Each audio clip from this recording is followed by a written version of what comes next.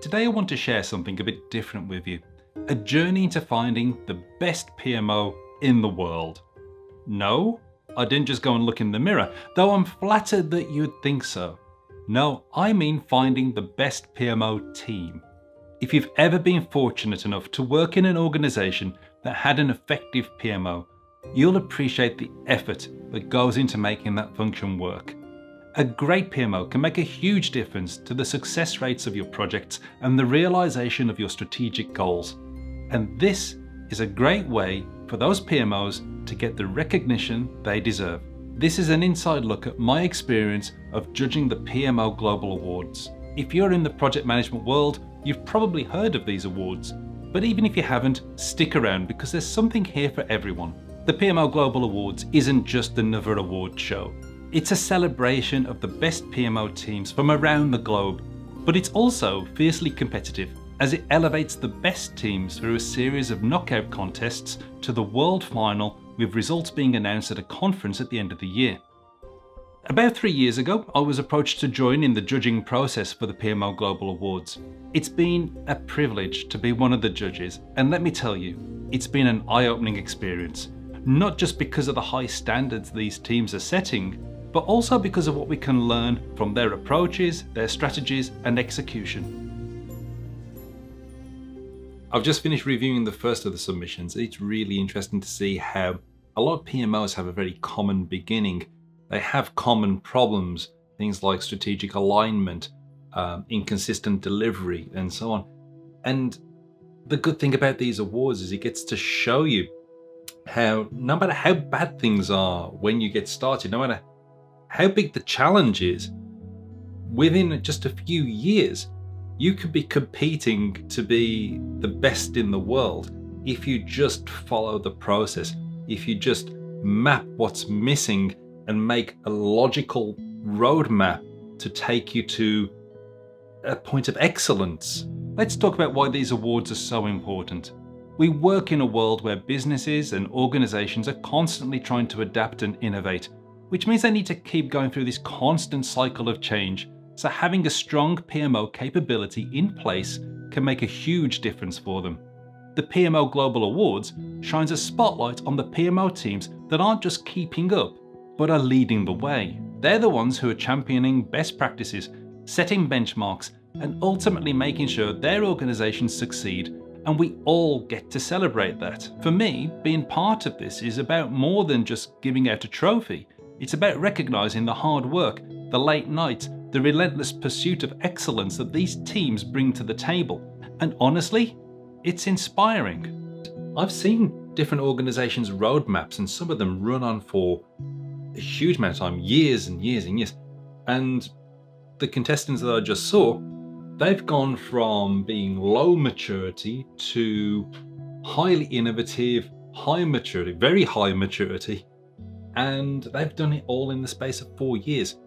And they've just made a logical roadmap and moved from a state where things were not in control to a position where things are not just in control anymore, but they are innovative, they are exceptional leaders, they've got exceptional focus on value. This is really inspiring stuff. As judges, we look at PMO evolution, client service, best practices, innovation, community engagement, and value creation. Each team knows what we're looking for, and they provide evidence to back up their claims. And it almost sneaked past me, right at the bottom of their list, strategic alignment. 50% of their projects were aligned before the PMO came along. Now it's up to 85%. There's still some room for improvement there, but just think about that. That 35% improvement on the number of projects that are now aligned to delivering a strategic goal for the organization.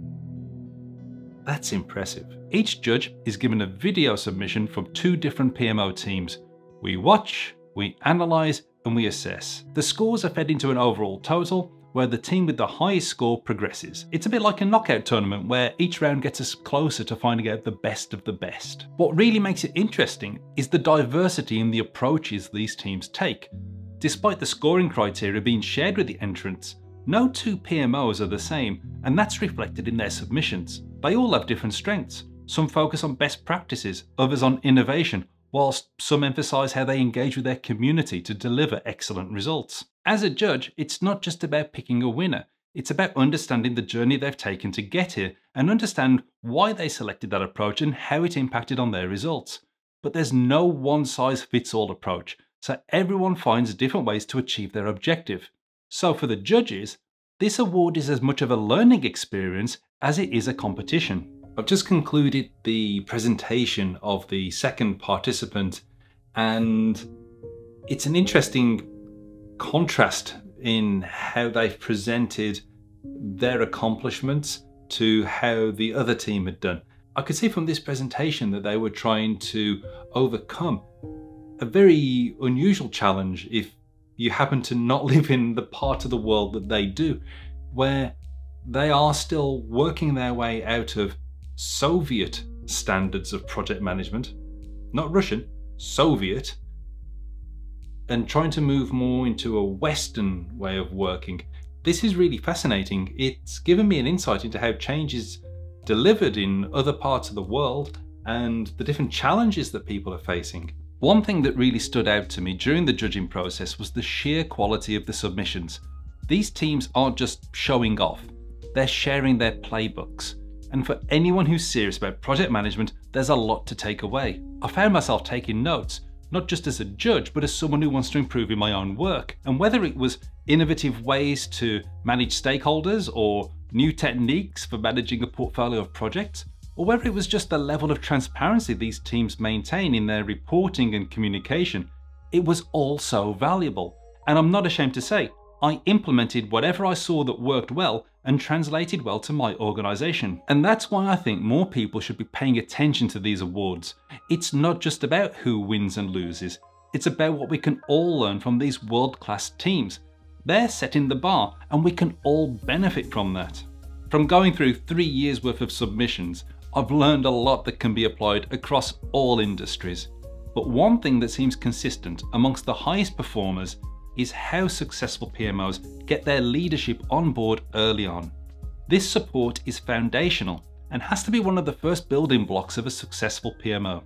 Yet many PMOs fail because they skip this step. The best submissions often included testimonials from senior execs, even CEOs, highlighting the PMO's impact on their organization. So, if you work in a PMO and you don't feel you have the leadership of your organization behind you, I strongly recommend that you apply this lesson from the best teams and start reaching out to your leaders. Share with them your purpose and the value that you bring to the organization, and ask them to support you so that you can help them to achieve their goals. Some of the statistics they've provided as well to demonstrate the outcomes of having an effective PMO are astounding. Their budget adherence has gone from 60% before there was a PMO to 90% afterwards. Their time to market has gone from 24 months to 18 months. Think about that. Think about having that conversation with your CEO saying, you know what, we can do things so much faster now. We can knock a quarter of the time off the time to market. And people call PMOs a cost center. If you're part of a PMO team, I can't recommend enough that you consider participating in future awards. It's not just about the recognition, it's about pushing yourself and your team to new heights. You may recoil from that thinking that you're not ready and you're not good enough to share what you're doing. But when you're working on your submission, you're forced to take a step back and really assess what you've accomplished. It's an opportunity to celebrate your wins, but also to identify areas where you can improve. And knowing that you've just stepped up in a really big way, you'll feel compelled to improve those areas. No matter how you perform in the contest, just taking those steps will bring you measurably closer to being a world-class PMO. And that's only going to be a good thing for you and your organization. Additionally, the judges can give feedback, which can be incredibly valuable. It's like getting an audit from the most dedicated professionals in the world.